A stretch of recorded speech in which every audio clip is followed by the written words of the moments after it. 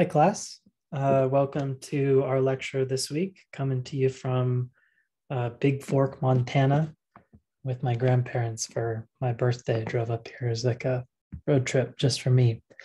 So as a reminder, we won't have an in-person component or a live Zoom recording. I'm doing it right now. I'll post this on YouTube. You're watching this on YouTube, presumably, shortly after I record it. So don't show up to class tomorrow. Nobody will be there. So this week we're talking about personal identity.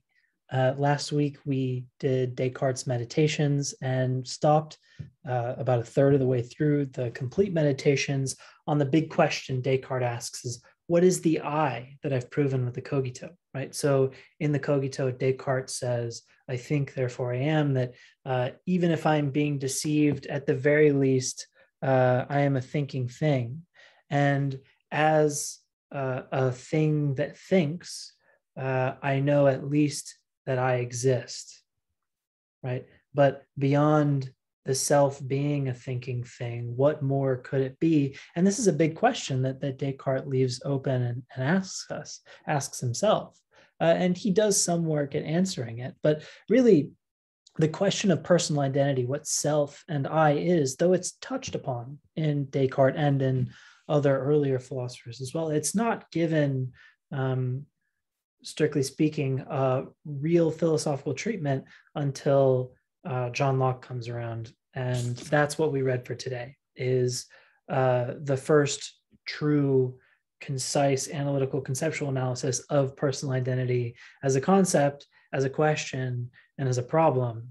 And going forward from John Locke, every view of personal identity can pretty much be traced back to him as either a foil or a development of his psychological continuity criterion or memory criterion, which we'll be looking at today. So that's what we have to look forward to. Let's get into it. So some background on Locke and what the importance of personal identity is, and then we'll talk about the views that Locke rejects. And then finally, we'll talk about Locke's own psychological continuity criterion, while also anticipating a few problems. So as we go through the lecture, we'll see some reasons that we might want to object to Locke's view and historically why thinkers have objected to the view. Locke does anticipate some of these objections and answers them in his own way, though we may feel that those answers are more or less satisfactory to the weight of the problems that are presented by his positive account of what personal identity consists in. So some background on Locke and identity. John Locke was a British empiricist. So this is to be contrasted with Descartes, who's typically put into the rationalist school of thought. So there was this big distinction, which still really does exist today, though less in less of a crystalline form. But back in the Enlightenment period, there were the rationalists and the empiricists, and they operated in two very alternative schools of thought, where the rationalists thought that there was such a thing as a priori knowledge or knowledge in our heads, the sort of knowledge that you could have without ever experiencing the world. And the empiricists famously thought alternatively that there's no such thing as a priori knowledge. There's no knowledge that you couldn't have before, or that you could have before experience. All of the stuff that goes on in our minds is derivative of our experience in the world. John Locke operates in the empiricist school, saying that we're all blank slates, and that the tabula rasa upon which we're developed is how we grow into the people that we are, as opposed to Descartes, who thought that there was all sorts of innate knowledge, like the fact that we're a thinking thing, or mathematical a priori proofs, etc. So John Locke comes from the school of British empiricists. Famously publishes an essay concerning human understanding in 1690. This is the book from which the section that I selected for us that comes from. This is what we read, just a piece of it. And he also published 2 treatises on government, as well as sent like a bajillion letters to all sorts of academics all around. He was very famous in his day for being one of the brightest, most brilliant minds in Europe. So Locke on, hold on, I'm going to pause the recording just real quick. Okay, sorry, a little technical difficulty. I just had to like move Zoom windows out of the way. Okay, so Locke's innovations on personal identity. What does Locke give to this debate? Well, really, he kind of invents the debate on personal identity. He's the one that takes a real, as I mentioned, a real philosophical interest for the very first time in the question of personal identity. So Locke gives us a clear formulation of the problem, which is the problem of numerical identity of persons across time. So this is to contrast some terms of art here. Numeric identity with qualitative identity. So where we get numeric identity is something that Locke is going to define for us and explain, but it's to be contrasted with qualitative identity, which is less, it's more of an implied definition from what Locke gives us than explicit. So we'll cover it right now. Numeric identity is probably best expressed, and if I had a whiteboard in front of me, I'd write it for you, but in terms of Leibniz's law. So Leibniz is another Enlightenment philosopher, part of the rationalist school, who is a librarian of Hanover, and he's one of my absolute favorite philosophers. His writing is just fantastic. Anyways, Leibniz's law says that basically x equals y if x has all of the same properties of y. So what this is supposed to be is 2 equals 2. This is a numeric identity. Or this square at this time is the same as that square at that time. That some particular object is identical numerically with itself only if and only if it shares all of the same properties, temporally, spatially, physically, etc., with itself, right? If any of those properties changes, it no longer has a numeric identity with itself, which is something that Locke goes through. Now, this is to be contrasted with qualitative identity. So, for instance, you might have, let's see if I have some objects that would work for this.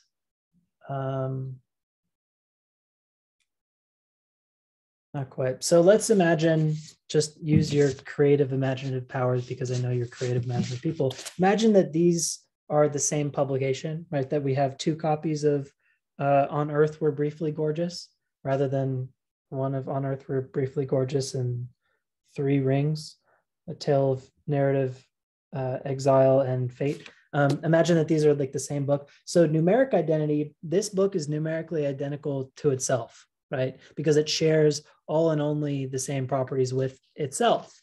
But if we had 2 copies of On Earth We're Briefly Gorgeous, imagining that this is like the same copy as this book, they would look just the same, but they're not the same, right? I have 1 book in each hand. So qualitative identity, the 2 books that are the same publication will be qualitatively identical in the case that it's the same book, but different objects. So they're not numerically identical, even though they look like the same book. You open up any page and it's going to be the same text on it. They're only qualitatively identical. They only share a qualitative identity with one another. They don't have the numeric identity because they exist in different spaces. One of them exists in my right hand, one of them exists in my left hand, right? That one of them is kind of moving like this and the other is moving like this. You know, so they don't share all of the same properties, which would obstruct their numeric identity, though they would be qualitatively identical. So what really matters for persons across time is a numeric identity. We're not looking for copies and clones, which we might be curious about from the Bernard Williams reading, which we'll talk more about, turns out, next week. But really what we're interested in is a numeric identity, what really consists of that person, that self, that identity through a period of time numerically. So Locke also moves from an emphasis on substance, body, life, and soul to an emphasis on mind when it comes to questions of identity. Okay, so we're going to care less given Locke's argument about substance or body, like physical constitution or like this particular form, my life, or even my soul. Now, Locke is a religious man and lives at a very religious time where it's uncomfortable to do philosophy and general intellectual work that is contra the church. Uncomfortable is sort of a light way of putting it. But in any case, Locke is going to move the emphasis of identity away from the soul to something else, which ends up being consciousness and memory, which is kind of an interesting move, though he tries to do it politically in a way that won't get him in trouble. So we'll see some of that in a moment. And as I mentioned at the beginning of the lecture, most contemporary theories of personal identity can be traced to Locke as variants of his psychological continuity theory or as explicit opponents to it. People still to this day will take Locke as a foil and say, here's what Locke says and here's why he's wrong. He's writing, what is it, like 350 years ago almost, and is still treated as a worthy opponent in the philosophy of personal identity, the field of philosophy that he really invents. Okay, so of identity and diversity, what we're going to see in this section of the lecture is a distinction between two potential criteria for numeric identity of persons across time. One is a substance criteria, meaning like physical matter, stuff like atoms and whatnot, the constitution of objects in actual extended physical space.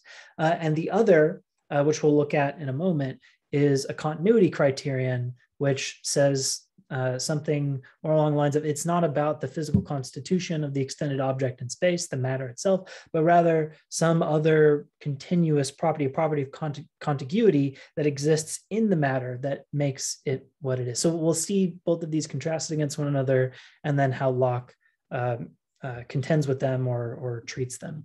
So the first form of identity that Locke considers in this section of an essay concerning human understanding is of simple bodies or of atoms. So think of like an individual atom, one single itty bitty little atom. Of this, Locke says that the identity of an atom is a continued body under one immutable superficie, existing in a determined time and place. It is evident that considered in any instance of its existence, it is in that instance the same with itself. For being at that instant what it is and nothing else, it is the same and so must continue as long as its existence is continued. Okay, so what he's saying here is that simple bodies are to be contrasted with complex bodies, insofar as a simple body, a single unit of atom, is identical with itself as long as it undergoes no changes and exists at some single instant. Now, let's say we don't have just one single atom, but a clump of them put together. We have not one, but say 10 atoms. What is the identity of this mass of bodies, this mass of atoms? Well, if two or more atoms be joined together, the mass consisting of the same atoms must be the same mass. Every one of those atoms will be the same by the foregoing rule. And whilst they exist united together, the mass consisting of the same atoms must be the same mass. Let the part be ever so differently jumbled. But if one of these atoms be taken away or one new one added, it is no longer the same mass or same body. So here's why we get a substance criterion from these quotes, is what Locke is saying is like, look, in the case of one atom or some collection of atoms, as long as there's no physical changes, the substance, the physical constitution of either the mass or the individual element is enough to say that, okay, that's the same thing, right? If you shift around the atoms that are in the mass, it'll appear to be a different mass. It'll have different properties, namely the locative or the like location of the different atoms in that mass. And so it'll be different from what it was before and not satisfy numeric identity. But the substance criterion just says it's the physical constitution of the body, either individual or held together, that makes it what it is numerically. And so a substance criterion is going to do us right for simple physical objects like atoms and like masses of atoms. However, if we start to look to more complex objects, right, not just masses of atoms, but of actual artifacts themselves, like the chair I'm sitting in, or say like a book, or some conceptually thick, complex mass of atoms that has its own concept built in, a substance criterion might not do it for us anymore. We need something like a continuity criterion, that it's not just the physical constitution of the book that makes the book what it is, because there could be two different copies of it, right? The substance of the book isn't enough. We need some sort of property that persists in the subject. So what Locke says of non-living artifacts like books and chairs and tables, if we would suppose this machine, one continued body, all whose organized parts were repaired, increased, or diminished by a constant addition or separation of insensible parts with one common life, we should have something very much like the body of an animal, with this difference, that in an animal, the fitness of the organization and the motion wherein life consists coming from within, but in machines, the force coming sensibly from without. So here we have a contrast of artifact with living organism. So what Locke is saying is that, look, the continuity of a complex artifact is to be distinguished from the life of an animal, even though they both look a little bit the same. So if we were in person, I might ask you this question. Say I have a boat, and it's an old wooden boat. It's made of a bunch of logs and boards. And as I sail the boat around the world, I remove a piece of it at every point, right? And then replace it with an exactly identical piece. So as one board breaks against the breakers of the ocean, I have my carpenter craft an identical board and place it in that spot. Now, say I sail this ship for several decades, and over the course of the several decades, piece by piece, it's replaced. So after 20 or 30 years of sailing, none of the original pieces of wood that made up the boat are present on the boat. It's all been recrafted, but the boat looks exactly the same. The question is, do I have the same boat?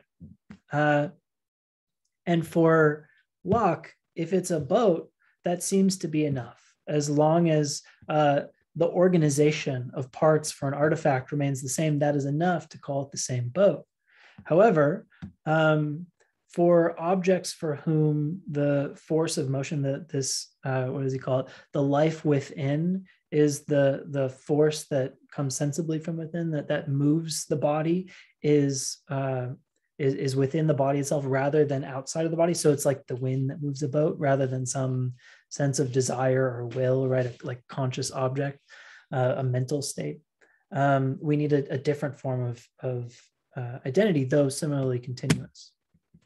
So in the case of living organisms, the case is not so much different in brutes. In an animal, the fitness of organization and the motion wherein life consists begin together, the motion coming from within. So for animals, what makes an animal the same animal that it is through time is the continuity of the organization that consists in its like motive powers, its ability to move itself through the world. The acorn and the tree that it becomes are the same insofar as there's the same life, the same animal life in it. But for humans, this also shows wherein the identity of the same man consists, which is to say, in nothing but a participation of the same continued life by constantly fleeting particles of matter in succession, vitally united to the same organized body. So here we have a continuity criterion of a human living organism as well, that not to say the person that's in us, but the human body.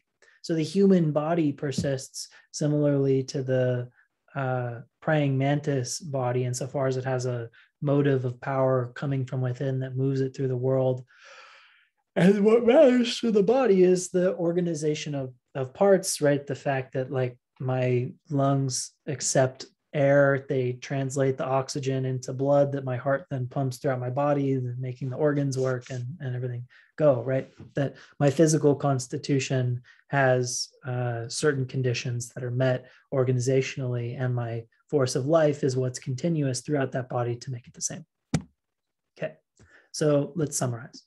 The substance criteria work only for the identity of the simplest objects, right? Atoms and simple masses, right? That are unconceptually thick, the sort of thing that we talked about.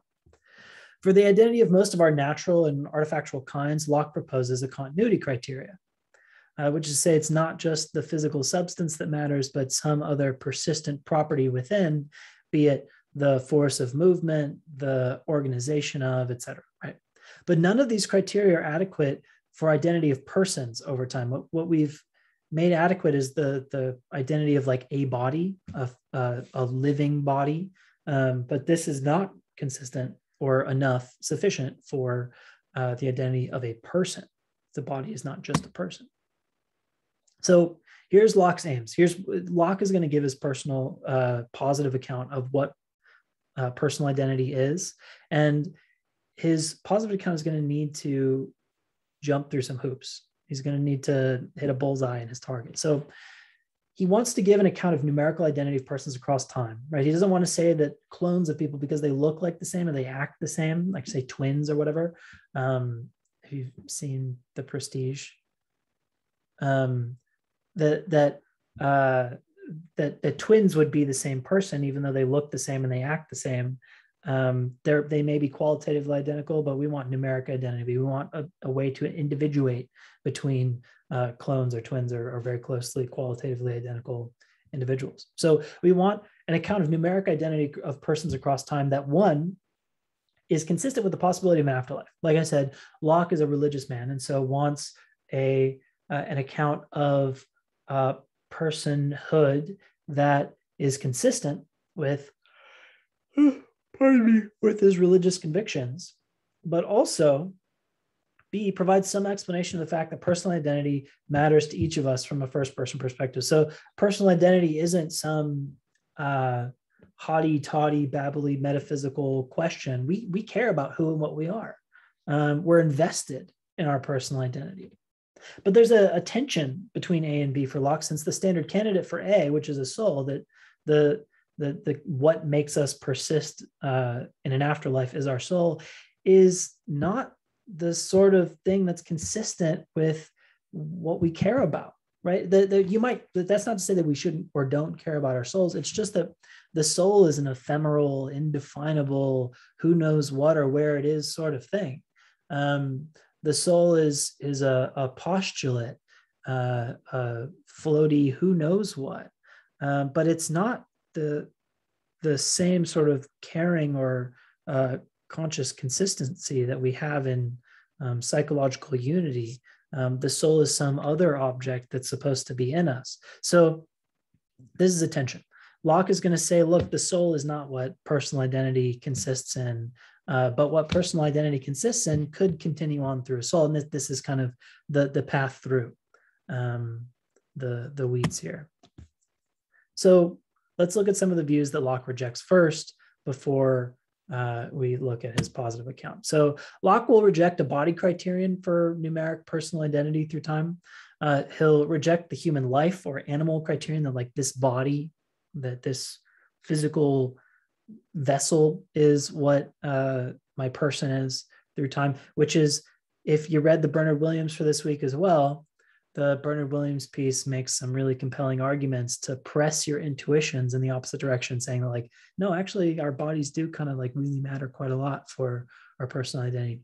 And Locke is also going to reject a soul criterion. He's going to say like, look, the soul is not what personal identity consists in. So he's going to reject a substance criterion and a couple forms of continuity criteria, but he will end with a positive account that is consistent with it's a type of continuity criteria. It's just not going to be the continuity of human or animal life or the continuity of one's soul. Okay, so rejecting the body criterion. Persons or bodies. So here's the body criterion of personal identity. A person P2, that's their name, at T2, meaning time 2, at some later time. So a person P2 at some later time is the same person as P1 at T1 at an earlier time, if and only if P2 at T2 is the same physical body of P1 at T1. So if person 1 at time 0 or time 1 has a body, and person 2 at some later time has a body, and those two bodies are identical, then P1 equals T1. That's what this definition says. So as Locke puts it, the limbs of his body are to every one a part of himself. He sympathizes and is concerned for them. Cut off a hand and thereby separate it from that consciousness he had of its heat, cold, and other affections, and it is then no longer a part of that which is himself any more than the remotest part of matter. So I'm not going to play the video over the recording, but it's the scene. You can click it yourself in the lecture if you open it up. Just pause and watch the video here. It's the Black Knight scene from Monty Python's Holy Grail, right, where the knights are fighting and the Black Knight has all of his limbs cut off, but he's still kind of the same guy, right? That as he loses his arms and his legs, he still reasons and wants to fight and stop and bite the legs off of King Arthur as he's walking by, right? Just because he loses a few limbs here and there, it's just a flesh wound. It's not like he's really substantially changed. So similar, Locke says, look, we could lose our hand or our arm or whatever, and we lose an important part of ourselves, but we don't lose ourselves, right? So the body criterion is not going to be enough to constitute real robust personal identity. Personal identity persists even after we lose body parts or our bodies change.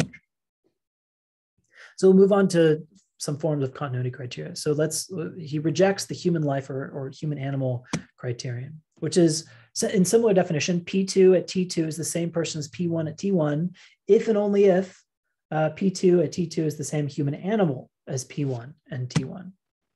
Whosoever should see a creature of his own shape or make, though it had no more reason all its life than a cat or a parrot, would still call him a man. So this is to say that, look, if there's a human that barks like a dog all their life and never actually communicates and is sort of feral or however you might describe this person, they probably need all sorts of help, but you wouldn't call that person an animal. You'd call them a human still, right? A human with some sort of awful affliction, but still a human. So Locke is denying the sufficiency of being human for being a person. But he's also going to deny the necessity. So sufficiency and necessity I'll define for you in just a moment. They're sort of terms of art in logic and philosophy. They're important to know. So this is a rejection of sufficiency. He also rejects the necessity of being a human for being a person. So, or whoever should hear a cat or a parrot discourse, reason, and philosophize would call it nothing but a cat or a parrot and say, the one was a dull, irrational man and the other a very intelligent, irrational parrot. So what Locke is saying here is, look, if a parrot starts talking to us, like if I turned into a parrot right now and started and continued to give you this lecture, you would say, I feel pretty compelled to call you a person. And you might even afford that parrot some moral rights or a moral worth because it does reason and think so well. And so here Locke is denying the necessity of being a human for being a person. And so Locke does ultimately argue that the human animal criterion thus fails, that having this sort of physical body as it is insufficient and unnecessary to personhood. So let me define sufficiency and necessity for you really quick.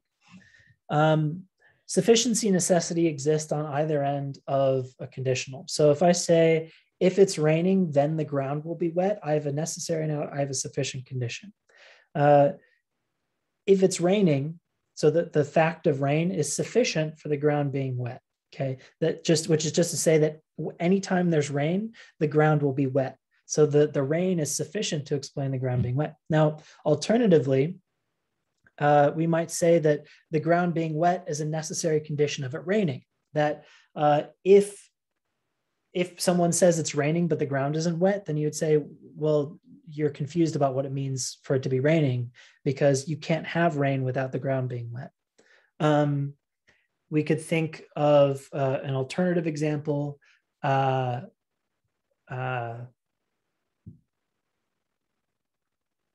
is a sufficient condition for a teacher that they stand in front of the classroom and teach. So if someone is standing in front of a classroom and teaching, that activity is sufficient for them being a teacher, insofar as there's a person in front of a classroom teaching, that we can guarantee that that person is a teacher. Now, you might say that a necessary feature of teaching is that students are educated, right? So if someone stands in front of a classroom and lectures, but no students are educated, then they wouldn't be a teacher, right? Because there's a missing necessary condition. There's like an essential component that isn't present. And so we can strike away the fact that they're teaching. They might just be, like recording for a silent film or something, teaching nobody at all because there's no actual voice, or, something like that. So necessary and sufficient conditions, right? And if a criteria is neither necessary nor sufficient for personal identity, then it's no good criteria at all. And this is what the human life criterion is supposed to be for Locke. So when Locke says, look, if you have a body that has no reason whatsoever, we would still call it a person, that a body is enough to call it a person. So the sufficiency of being human for being a person is broken here. But similarly, if you don't have a body, but you still reason and speak well, if you communicate and act as if you were a human, though you're in a parrot's body, then we would still call that person, that parrot a person, or that cat a person. And so having a human body is not necessary for considering someone to be a person either. Okay, so having this sort of human body is neither necessary nor sufficient for being a person. That you got to have something else. In the case of being the human body that barks all day long, you got to have a mind that operates in the right sort of way. And that if you have the mind that operates in the right sort of way, it could be in a parrot or in a cat or whatever, it doesn't matter. So finally, Locke is going to reject the soul criterion, which we should recognize the formula of this definition by now. P2 at T2 is the same person as P1 at T1, if and only if P2 at T2 has the same soul as P1 at T1, right? So that P2 and P1 at the person 1 and person 2 are the same person. They're really like Bob is Bob over here. Bob at 12 is the same as Bob at 1 p.m., just so long as Bob has the same soul in both cases. So here's what Locke says about the soul continuing as a criterion for personal identity. Let anyone reflect upon himself and conclude that he has in himself an immaterial spirit. Let him also suppose it to be the same soul that was in Nestor or Thersites at the siege of Troy. For souls being, as far as we know anything about them, in their nature indifferent to any parcel of matter, the supposition has no apparent absurdity in it. A soul could be anything. We don't really know what a soul is, says Locke. Which it may have been, as well as it is now, the soul of any other man.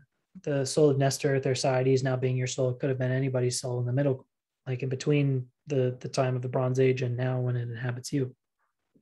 But he, now having no consciousness of any of the actions either of Nestor or Thersites, does or can he conceive himself the same person as either of them? Can he be concerned in either of their actions, attribute them to himself, or think them his own more than the actions of any other man ever existed? And Locke is going to say, no, probably not. That you might suppose that you have the soul of Nestor, but do you have the experiences of Nestor just because you suppose that you have Nestor's soul? Well, not if you're, maybe if you have some sort of mental divergence, but certainly not if you are a regular person. You're not going to say, well, I suppose that I have the soul of Nestor, and I certainly remember sieging Troy. It's kind of an absurd statement, right? So we might say that, look, souls can be recycled and reused, and they might just pass through us at every moment, because we don't really know what souls are, empirically speaking. We can't measure a soul. We can't run an experiment that isolates and controls for the existence of one soul over another. And so we can't say what a soul is. And so it might be that you do have someone like Nestor or Thersites' soul, but you don't have their experiences.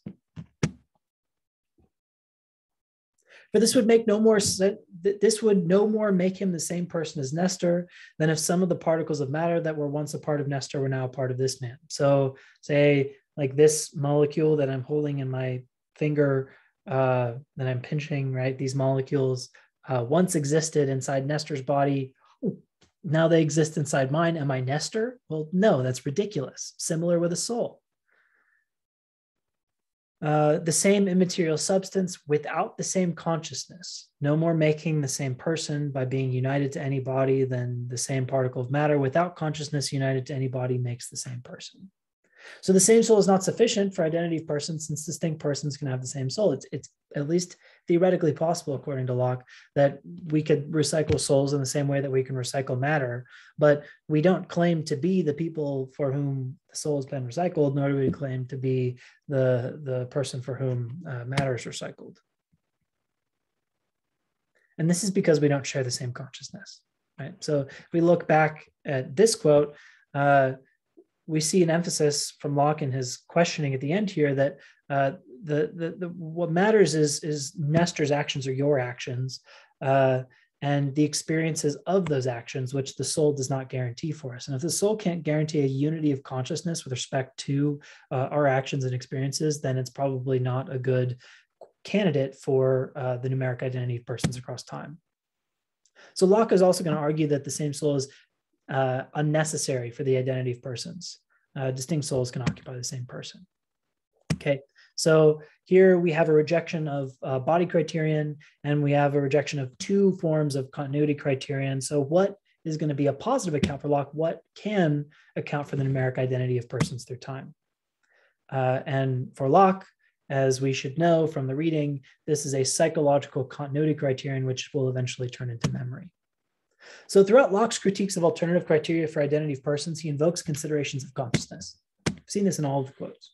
The core intuition for Locke is that we continue as persons and are continuous with a past person, meaning like if I'm P2 right now, I'm continuous with P1, the person that I used to be, by virtue of continued conscious experience, that there's a unity, a continuity. So we're looking at a continuity criterion, not a substance one. We're looking at a continuity criterion of consciousness and conscious experience. Thus, broadly, psychological continuity is the criterion for personal identity according to Locke. So as Locke says, person. We must consider what person stands for, which is a thinking, intelligent being that has reason and reflection and can consider itself as itself, the same thinking thing in different times and places, which it does only by that consciousness which is inseparable from thinking, and essential to it. So persons are conscious, thinking, intelligent things that can recognize this fact of themselves, and they continue to recognize themselves as that same conscious, thinking, intelligent thing through time. So here we have Locke giving us a definition of persons across time. So here's a person across time, right? Running, jogging, and it's the same person here because look, we can see their actions continuously represented. Similar with our own conscious experience, if each moment of this running person is a moment of reflection, which we say, yeah, I'm still here.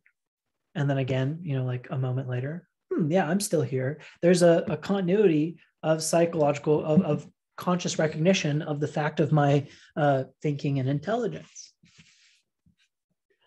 So persons across time, for since consciousness always accompanies thinking, and it is that which makes everyone to be what he calls self and thereby distinguishes himself from all other thinking things. And this alone consists personal identity, which is to say the sameness of a rational being. And as far as this consciousness can be extended backwards to any past action or thought, so far reaches the identity of that person.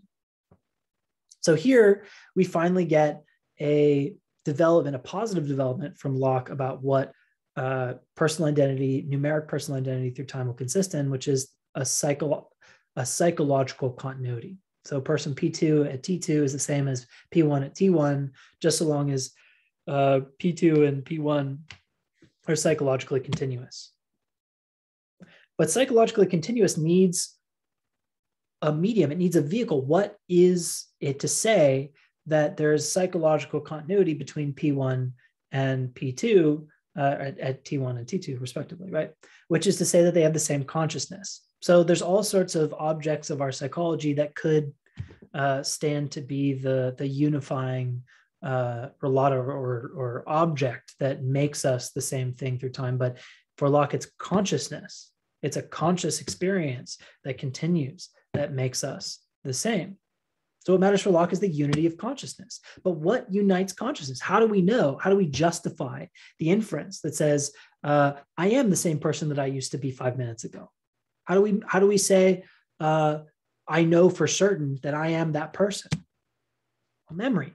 I remember being that person, right? I remember 5 minutes ago. And because I remember it, I can say with pretty strong affectation that yeah, I'm the same person I was 5 minutes ago right now.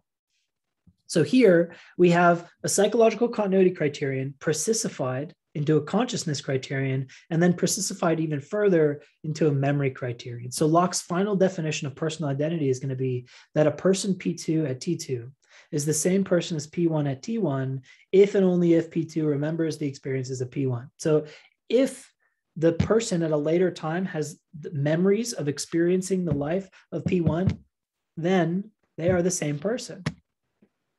So our memory criterion for Locke, a person is the same just so long as they have the memories of that previous person.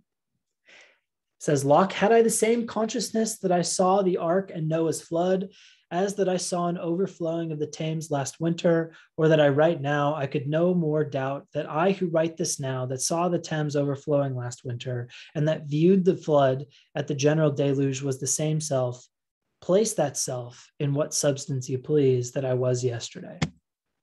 So let's take a note of what's doing the work here, that there's an experiential memory. It's not just a memory. We don't just craft memories. Like I can't watch a television show.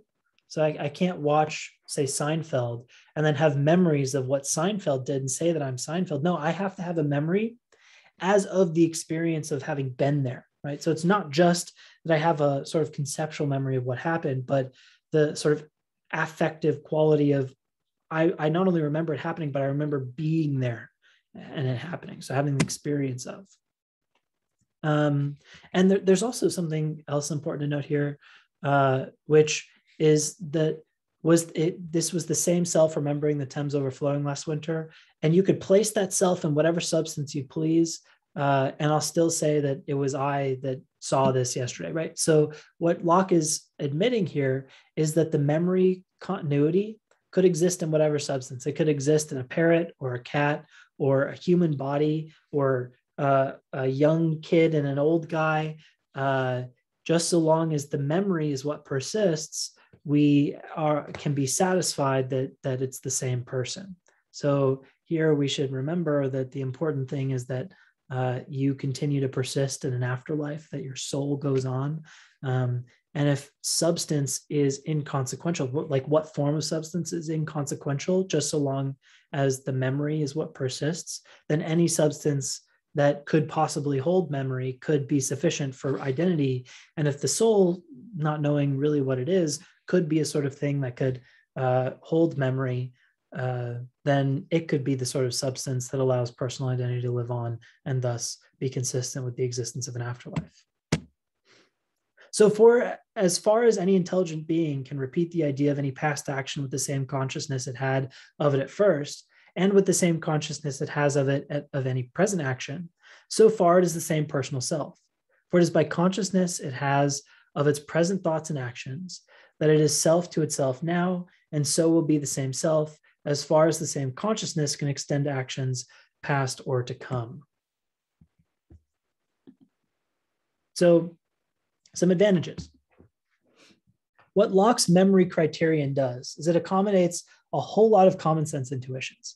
What matters for us is, with regard to first person identities, is a continuity of thought and action. That when I care about myself, I care about what I've been through time. And what I've been through time is satisfied by what I remember doing through time, right?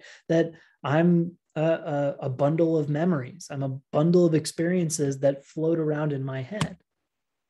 And it's also neutral on what realizes consciousness. Self is that conscious thinking thing, whatever substance made of, whether spiritual, soul, or material, simple or compounded, it doesn't matter. which is sensible or conscious of pleasure and pain, capable of happiness or misery, and so is concerned for itself. As far as that consciousness extends, that's enough for Locke. The physical substance is inconsequential. It is just a vessel that holds what is consequential, which is the continuity of our memory. So Locke says, okay, I think that personal identity through time, numeric personal identity through time, is a kind of continuity criterion. It is a continuity of psychology realized by conscious experience and substantiated by memory. Now, seeing this, I can already, says Locke, I foresee some objections. So let's deal with these objections, the storm on the horizon, right? So some possible problems with the memory criterion is just to say that there could be gaps in consciousness. So like when I sleep, am I not the person that I am when I'm awake? Because I don't remember sleeping, at least not when I don't dream. So that which seems to make a difficulty is this, that this consciousness being interrupted always by forgetfulness, there being no moment of our lives wherein we have the whole train of our past actions before our eyes in one view, but even the best memories losing the sight of one part whilst they are viewing another, and in sound sleep having no thoughts at all, or at least none of that consciousness remarks our waking thoughts. So here, Locke is just recognizing like, this is an objection. This is a problem, a potential issue with my view. So Locke might partly defend himself by appealing to a potential connection rather than like an actually realized connection via memory. A continuous stream of consciousness is not required, that I don't need to always be remembering my whole life in order to be the past selves that I used to be in those past moments of life. Just so long as I have the capacity to recall, then I am the same person. So here's a part definite or a part defense against the objection here. But what about cases of significant memory loss? So if you've seen Memento, you could take this on as homework if you wanted to. This Christopher Nolan movie, Memento, it's really cool. If you don't know it, it's a movie that goes backwards. So the conclusion of the movie is the first scene, and then the end, like the actual temporal end, like the last scene of the film is the first scene of the story. So it's a movie that goes back. It's really cool. And it deals with substantial memory loss. The main character has short-term memory loss and can only remember for about, I think it's like 10 or 15 minutes of memory, and that's it. And that's why the movie moves backwards. It's because the main character through memory loss is sort of like flashing and trying to discover, he solves a mystery. It's very cool. You should watch the movie. Take it as a homework. So Locke considers cases where one suffers the loss of memory of some parts of one's life such that one cannot retrieve them. So you get hit on the head and you have amnesia. Are you not the person that you used to be anymore? So Locke's response is to remind us of the distinction between human and of person. Says Locke, we must take notice of the word I is applied to, which in this case is the man only. If it is possible for the same man to have distinct incommunicable consciousness at different times, it is past doubt that the same man would make different persons. So what Locke is saying is, yeah, if you wake up with amnesia, if you bump your head and become someone entirely different, so like if you've taken a basic psychology class, you've probably heard of Phineas Gage. That Phineas Gage before the rail spike was rammed through his brain was a different person than the Phineas Gage after, according to Locke, because they just make different people, even though the same human persists, right? The same body, the animal life of Phineas Gage or of maybe say the main character of Memento is the same body, and nobody would deny that. The human, the person, the I, right, is different, substantially different, because they share different consciousness, they share different memories, they share different affectations. And this is what matters, says Locke, to personal identity through time, not really the human body. Is this defense satisfactory? What do you think? So another really fun one that Locke deals with is drunkenness. Isn't the drunk person who doesn't recall his actions justly punished when sober? Thus, isn't the drunk person the same person as the sober person, right? So say you drink and you black out. I would still respond to, like if I were blacked out, presumably, I would still respond to people who called me by name. I would still probably act mostly like myself, blackout, super wasted, drunk, but I would still presumably be like recognizable to those around me as like the same person. I wouldn't start like, cawing like a chicken, though who knows when you're drunk. But at least I'd be somewhat similar, but I wouldn't remember, right? That's the whole idea of blacking out, is like I like wake up with an awful hangover and I say, what the heck did I get into last night? That am I not responsible for? Am I not the same person as I was the previous night because I made no memories, because my working memory didn't encode itself in long term because the alcohol like precluded that capacity in my mind? So Locke responds to this objection, the drunk person objection, by invoking a distinction between good legal practice and good metaphysics. Human law punishes both the drunk person and the sober person with a justice suitable to their way of knowledge, because in these cases, they cannot distinguish certainly what is real and what is counterfeit. And so the ignorance in a drunkenness or sleep is not admitted as a plea. Want of consciousness cannot be proved for him. But in the great day, no one shall be made to answer for what he knows nothing of, but shall receive his doom, his conscience accusing or excusing him. So this, I think, is kind of an interesting, not only is it an interesting metaphysical point about like what personal identity is, but it's also sort of an interesting revelation of Locke's moral intuitions. So Locke is saying is, look, in the human world, we can't distinguish between blacked out, drunk, and sober person. And so we treat them as the same person. And if blacked out drunk person gets like a public intox and like pees in the street or whatever, and or like breaks the window of some building because they're drunk, who knows, like a blacked out hooligan breaking the law and causing harm to people, that this person wakes up and in their sober life is now a different person according to Locke. But in the great day, meaning like in the rapture, when that person goes to heaven, what he's saying is that the person won't be made to answer for what they don't know anything of, meaning that they won't be responsible for their harmful actions that they caused when they were blacked out drunk. They'll only be asked to account for by St. Peter at the pearly gates what they remember.